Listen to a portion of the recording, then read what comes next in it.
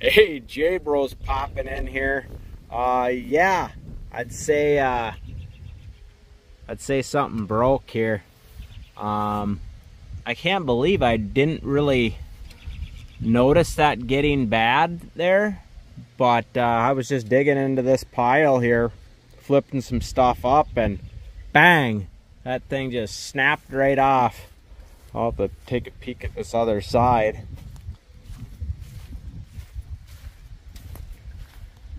Yeah, just frickin' snapped that pin right off. Obviously it was greased good and whatnot, but that must have started to bend a little bit here, and I just didn't even notice it. But yeah, I guess that's gonna have to go in the shop. And then, you know, as I was mentioning earlier in a video, I suppose it was a little while ago now, a couple weeks ago, I was wondering if maybe this cylinder wasn't kind of going bad, and maybe this just seized up or not. I'm gonna play with it a little bit here, but yeah, anyway, that's gonna have to go to the welder. But yeah, I'll pop back in here once I get it diagnosed. Okay, I got this back to the shop. And obviously, you know, as we know, this operates the same thing as up here. And I would have never thought that this pin, you know, because this holds in there, but you can see here it bent this thing as well and snapped the screw off in there. But I would just never have thought that I was going to be lifting hard enough on this to get it to go. But I'm kind of guessing what probably ended up happening here, because my bucket is so big, obviously it's overlifting, but I wouldn't doubt it, the twisting of my bucket, because it's, you know, obviously it's 4 foot wide and long. I think that might have just started it, but I can't believe I didn't catch it. But I was lifting some insanely hard stuff into that dirt pile there at the end. But yeah, the good part is I was just talking to a neighbor down the road, and he does welding, so hopefully the goal would be heat this up and then probably get some strapping in here, whether it's down here or up here. I'll have to double check to see what clearance I have on that to get that in there. But yeah, I mean, other than that, I mean, I guess, you know, I'm not mad, I'm not anything, because for how much work this does, I mean, really, this is the first time in, you know, 50 some hours that I've had any sort of issues. This all looks good in here. You know, I've kept this grease, so this is, you know, this isn't like froze up or nothing. So I mean, I really didn't damage the cylinder. You know, like I said, there is questions whether that is good or not. I mean, I suppose I could fire it up and test that, but I'll probably do that when I get this over to the guy to fix it. But yeah, I mean, pretty interesting, I guess. It just caught me off guard, because all of a sudden, pop, and I'm like, oh no, what did I do? And then, yeah, but anyway, I'll probably just pop back in and, you know, show you down the road what I end up getting fixed and what we end up doing. But to me, it seems pretty trivial. Just heat up the metal, bend this back, much like we did up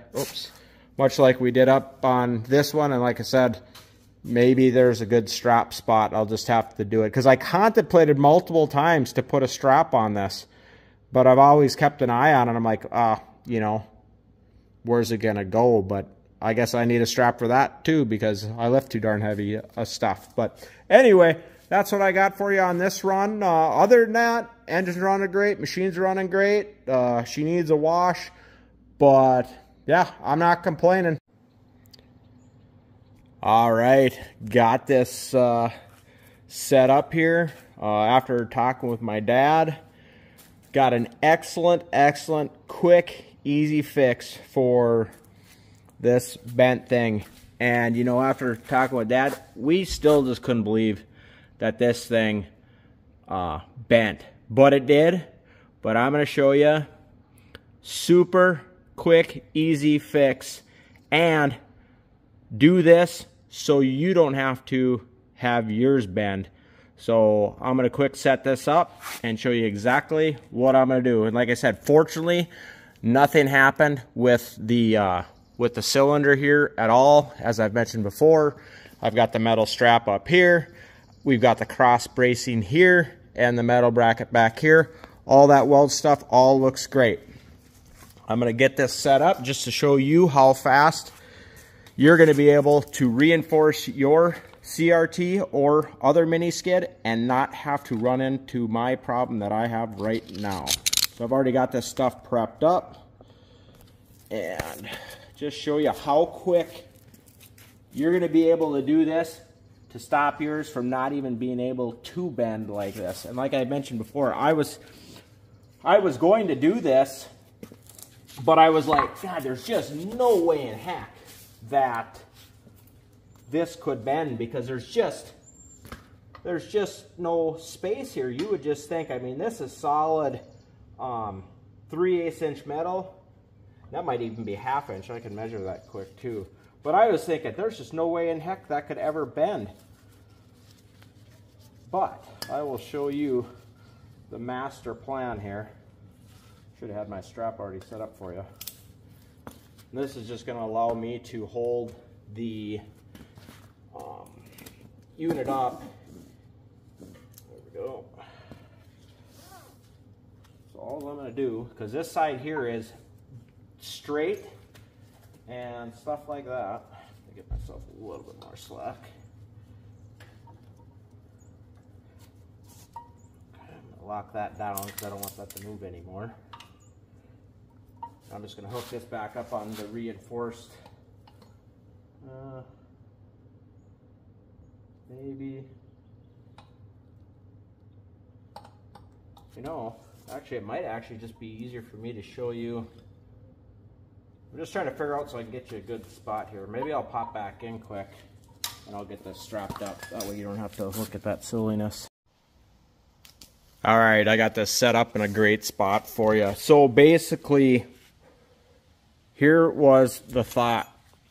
Much like up here, we have this side strap here, or side metal piece. And like I said again, I never thought this thing was gonna be able to bend. So I just had a piece of square metal like this, and my dad was like, yeah, some side support. So right here to there. And what that does is allows you on this back side, see that nice weld? You could drop a line in there, and of course you'd still have enough edge from the pin to go through, and you'd still be able to put a nice weld there. So all I did, because I had this one, and I basically had another identical piece because I was doing it at a different spot, I just took and cut that in half. So this will actually make it look like it belongs there. So all this is going to do is sit right there beautifully like it belongs. This will support this area along each side, making this impossible to fold over like that. If this is here, basically makes it impossible for that to fold over like that. So also, to double dip on the extra reinforcement, because I lift too much and I got too big of a bucket for the machine, I'm going to take this strap right here, which the visual up here, I added this strap to keep this together, because we're like, okay, well that still doesn't 100% stop it from spreading apart. I've got this cut, and here's the size. You can see I've already cut that to width, and I haven't painted this yet, but there, this strap will get put right up here once that gets bent back. So there's no way this is bending. Now, if you didn't want to go that route with this little strap up here, you could probably take and add another metal piece right here. And see, that still avoids that pin. Now on this side, yep, you'd be able to do this on this side too, because this pin is actually down there. So you could technically brace here and brace here. So I guess those are two ways to do it. I'm probably just going to go this way here on this side, same on the other side, and then just put a strap right here. So I don't know. I guess that's what I'm going to do. Because, you know, so what some other guys did as well on this upper weld here, they had actually metaled this whole thing in with a plate from, like, let's say here to here. Talk about money, because that's totally not going to go anywhere again. But I guess, you know, my pain, your gain. So basically what I need to do at this point, I just got to bring this to either my brother-in-law with a acetylene torch or another guy, get this red hot, and then bend this back, and then of course get this red hot here, bend this back, and then I'll just polish this up a little bit, because as it came out it kind of scarred this here a little bit. But yeah, that's what I've got going on here. Total bummer that it happened to me how it happened to me, but guess what? Once again, before yours does what mine does, just go ahead and drop this in here, and then drop a strap here, and you will not have this issue. The reason why I didn't do this first time, I was like, there's just no way that could spread. But guess what? It did, and my pain is your gain. So I'll do another separate video when I get to getting this somebody that can heat this up and bend this back for me, and I'll show you the finished project. But yeah, please like, subscribe, comment down below. Let me know if there's any different things you would do in this situation. But like I said, my cylinder and all that stuff is still intact.